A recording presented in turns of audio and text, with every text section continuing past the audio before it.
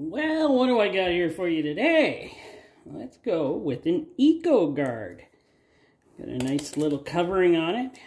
I don't know much about these. Haven't used one before. But I'm supposing they're good. Let's look at the box here. Let's see. What is it here? I think they're made in China, which is fine. A lot of things are. A lot of things are really good that are made in China. So I don't see any reason like that last filter I did. Excellent filter, made in China. Well, at least that's what it says. But this one, designed for the service professional.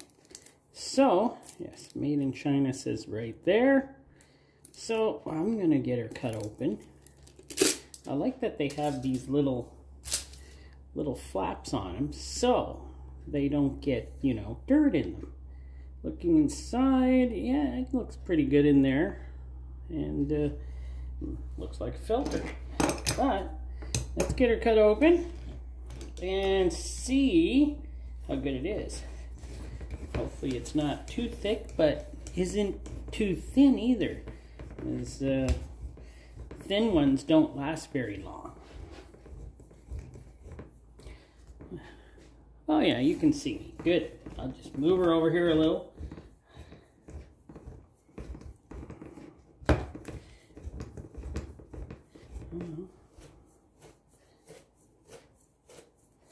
Ooh, she's slippery though. That's a slippery canister. If that had oil on it, oh my word.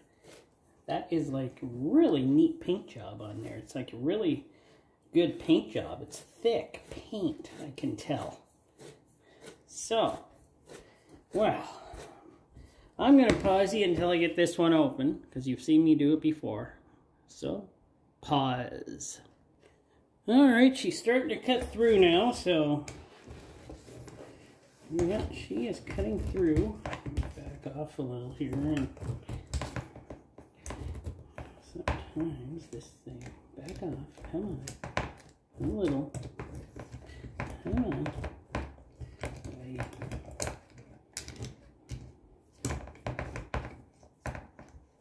Sometimes this thing doesn't work as good as it should. And I think I got her too tight. Or it's not in there right. Okay, well there we go. I can tell you already, it's got a good spring in it. A very good spring, as it sprang up. So, let's give her a look. You know, this one could be just the same as the last one. It's got the same kind of build structure. Wow. It just feels like one company in China makes all these, and then they just slap names on them. So, let's take a look. It certainly looks like it's the same. Well, that is rubber. That is definitely rubber this time. That is not any nitrile or silicone. That is a definite rubber. It's very, it's not very flexible. And the plate, well, the plate is half decent, I would say. Well, that is held in very nice too.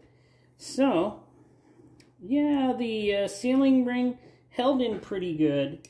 It's just a normal rubber sealing ring, so nothing special, but it does hold in very well because they crimp them here. It's got crimps, and holds in good. And how many threads? 4 threads. It's not the thickest of metal, and the case wasn't actually that thick, I thought. It was medium thickness, which is the kind I like. But yeah, this is not very thick for the base plate metal.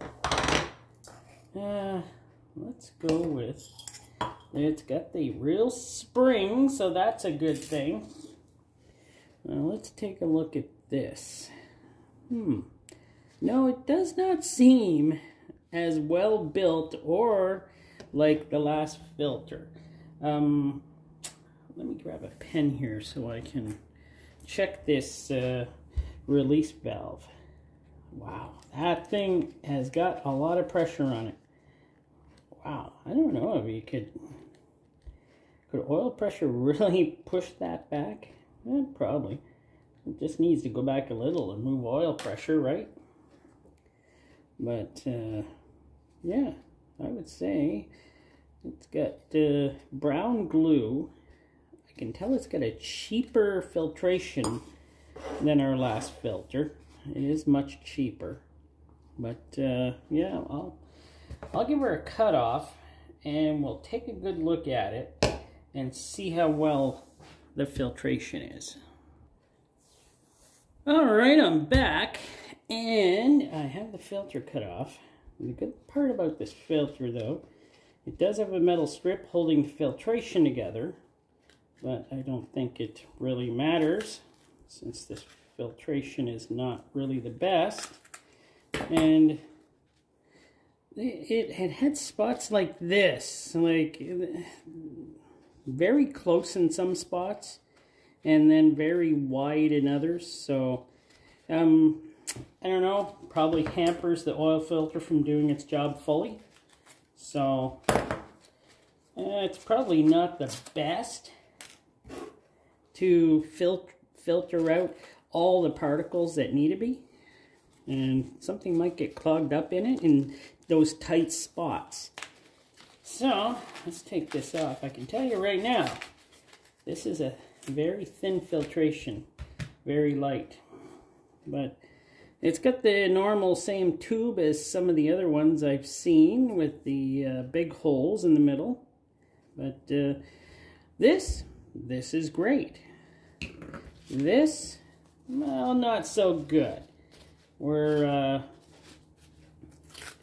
It's not the thinnest filtration I've seen, but it is actually not as good as some of the other cheaper filters.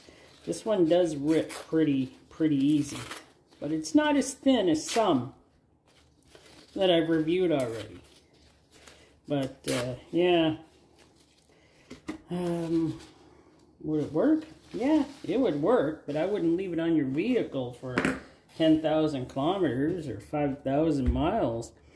I would change this filter out if you do like early oil changes on your vehicles because you want them to last. Then yeah, you change the filter out. But if you're like a normal person, it just gets one of these slapped in. I could see these being used at quick oil change places because they're cheap. These are very inexpensive filters, so I could see a quick lube place using these and then slapping a sticker on. You don't need to get it changed again for 10,000 miles, and this thing would never last. But the case, it's medium thickness. Medium thickness, and it's not terrible, but it's not great. So after all, it does have some good points to this filter. Spring is awesome. Filtration, kind of a little thin, but probably does what it's asked to do. This is really good. Case is, yeah, it's pretty good. I like it. Even the base is really good. The sealing for the base is decent. This is rubber, but you know, most cars nowadays have their filters put on like upside down. Most of them do, like a lot of them. And a lot of cars coming out today just use paper cartridge filters, but luckily we still have some that take these type of canister filters.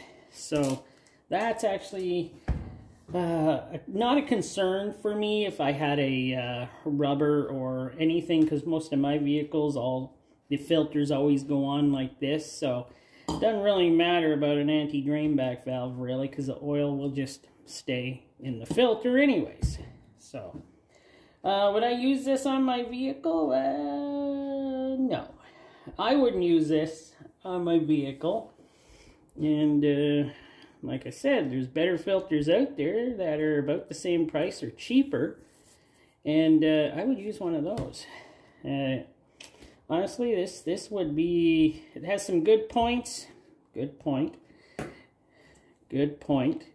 But honestly, No, this one is just a cheap filter, and it's an ECOGARD, and it's probably, it says here, premium oil filter.